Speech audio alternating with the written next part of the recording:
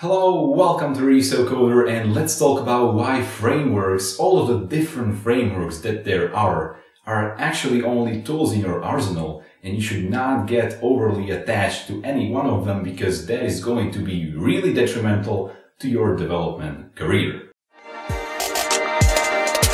Look, I know that I am not the oldest developer out there, but even in my short development career, which is like, 3 or 4 years now actually, I've seen frameworks come and go, or actually more accurately, I've seen new frameworks pop up which replaced older frameworks. And now, if I would get attached to any one of those frameworks which are now kind of like obsolete, I would be pretty much hurt, right? Because that's not a good thing when you are, your whole business is standing upon one framework and that framework is going down.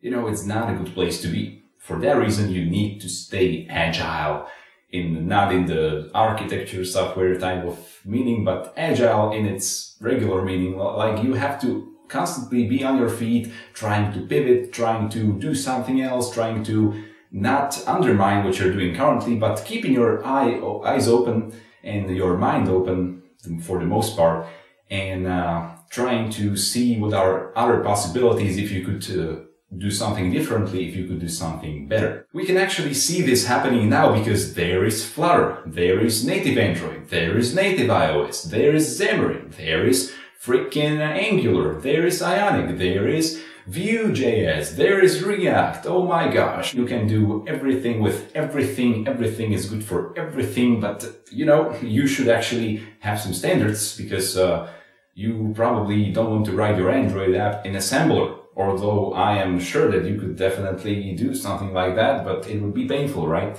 So you should always pick the best tool for your job and not get overly attached to any one of the frameworks.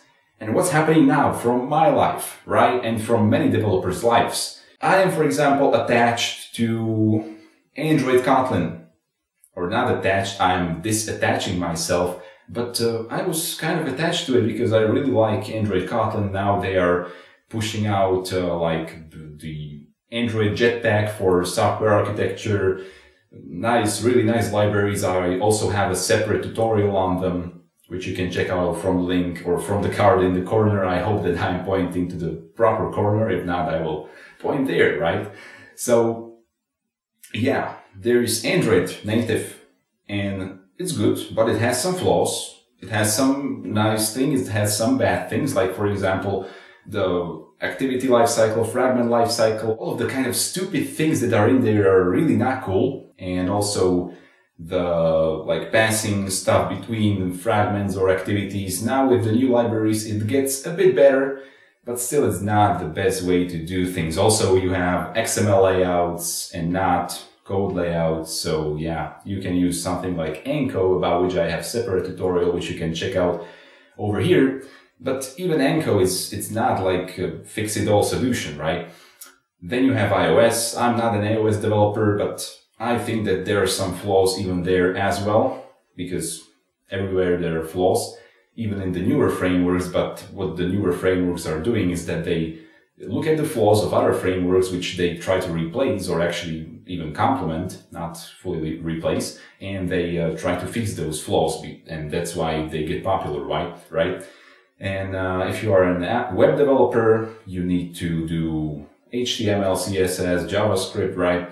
All of those things you are not the most productive when you are writing in 3 separate files and all of that stuff, right? Because HTML was invented even before there was some kind of a interactive apps. So HTML is not made to be working 100% properly with JavaScript. It's only like packed onto it, it's bandaged, and it's not really the primary use case for HTML, so to say, because HTML is around here for the longest time, right? So it's not made to be used in a front end, really high performance, reactive interfaces and all of that stuff, right? And what happens when you get attached to one particular framework is that, oh, there is something new, but I'm not going to try because this is the best way to do things. I'm not going to try if it works better, that other thing. I'm going to do it the old way. And then the whole market slowly starts changing and you are still saying, oh my gosh, this is the best thing ever. I'm not going to change. But the market is still moving because it clearly sees, except for you, that there is something rotten in the state of Denmark, so to say, right?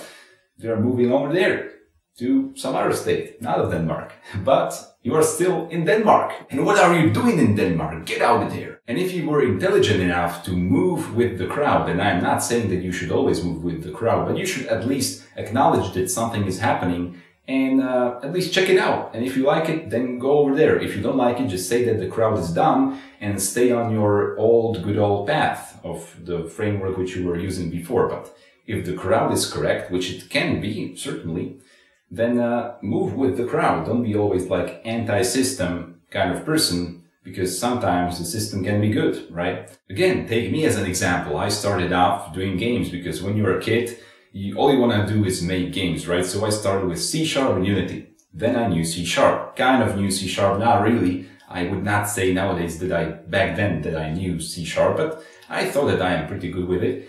And so I was making games in Unity, and then I moved on to make mobile apps. But hey, I didn't want to learn a new language because new languages, to learn them is pretty rough, right? And actually, it's not really hard to learn new languages because if you apply proper principles, and you can check out a video on proper principles in learning stuff from this card over here. But if you apply them, it's not really hard to learn something new because really all the languages are similar to each other. So yeah, you just spend a couple hours, maybe 1 week, not fully 1 week, but like 2 hours every day of the week, and you are good to go with the new language or with the new framework if you are doing things properly. But anyway, I thought that I have to do something with C#, so I learned Xamarin, and I also made some tutorials on Xamarin. But Xamarin is not really good, and I wasn't even doing Xamarin what is it called? Xamarin Forms, right? I was doing only Xamarin Android because, yeah, I was building only for Android, so it was not really cool. And then I moved over to Android with Kotlin because the Kotlin was the new hot thing on Android, and I learned that, and it was really productive. It's really awesome. I still love Kotlin. I still make tutorials about it. But it's only Android, right? The only missing thing is that we are building only for Android, and also we inherit all of the problems which are with Android. Although Kotlin tries to suppress some of the problems by providing nice helpers like extension functions and all of that, you still cannot get rid of the fact that we are building for Android and we are only building Android apps. I know that there is Kotlin native, I know that. But let's be honest, Kotlin native, at least for now, is not usable. It's not usable because it's not taken off. It doesn't have, probably it doesn't have the backing. I don't know. I think that it's not going to take off. If it takes off, I'm going to consider it very well. But for now, for the time being, Kotlin native, I don't think, I would not do some production apps in it. Really, like, it's not all that good. And also, you have to build your UIs twice for Android, also for iOS, and also for web if you are using Kotlin to JS bridge. And then there is Flutter. I started learning Flutter just a couple of weeks ago, but I am already not completely productive in it because there are some quirks, and also I can write apps, I can write UIs pretty nicely, I can write simple apps, but I have to brush up on the architecture because the architecture is a bit different after all, because it's not Android, it's not web development, it's something completely different because you have widgets, and those widgets can contain logic, and also the UI stuff like the layouts. You are not separating the code, you are writing only one code which can hold the layout and also the logic because it's all in Dart. So yeah, there are some quirks which I still need to sort out, and you will need to if you learn Flutter, which I highly recommend. But yeah, it's otherwise pretty cool. And I also, obviously, I had some prejudice about Dart and about Flutter because I was like, oh my gosh, this Dart thing, it's not good. There is no protected thing like, what is it, modifier, access modifier. There is no protected access modifier. You don't have actually any access modifiers. You have only underscore before the variable or before the field to make it private. And also it's not class private, but it's package private. And what is it? What does that mean? What is it all about? I was already used to extension functions from Kotlin. You don't have them in Dart. I was used to apply and run and let, those higher order functions about which you can check out the tutorial either from here, or if there are not enough cards, because I can only put 5 cards in there in each video, you can check it out from the link in the video description. So yeah, if I cannot even use those, but I have something else, which is a cascading operator, but that is for a different video.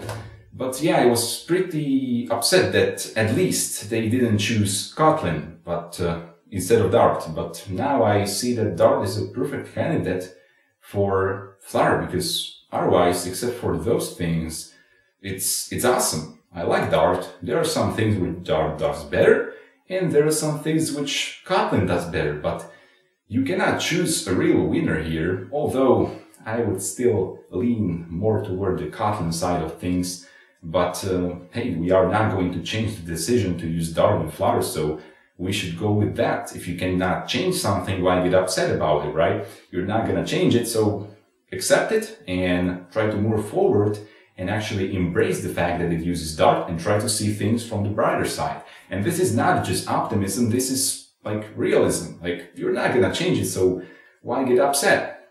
Just do what it takes to pull the performance from the Dart and pull the speed of coding from Dart, and don't complain. Alright, so that's really it. You should not get attached to frameworks because there are some benefits, there are some downsides. With Flutter Hummingbird, you would be even able to build web apps, Android apps, and iOS apps from the same code base. And with Kotlin, you cannot do that. Yeah, you can have much better syntax with Kotlin when it comes to code, but you don't have better syntax with Kotlin because you have to write that syntax 3 times, even if we are counting that we have already native Kotlin and Kotlin 2.js properly functioning and implemented and bug-free, which is not the case for now. But even if we had all that, you would still need to write some things 3 times.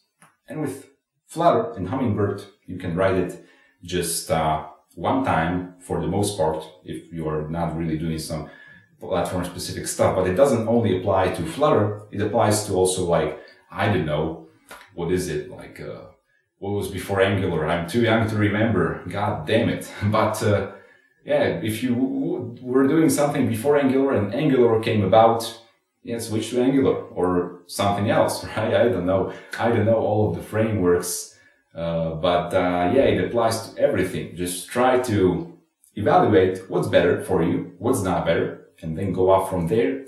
And I think that you will prosper as a developer, because as a developer, you should simplify what is complex, and you can simplify what is complex even more with newer frameworks, because that's why they are popping up. They are here to simplify our processes. Alright, and that's it for this video. If you liked it, give it a like and also share it. If you don't want to miss more videos like this, definitely subscribe to this channel and also hit the bell button so that you are going to know when new videos are published.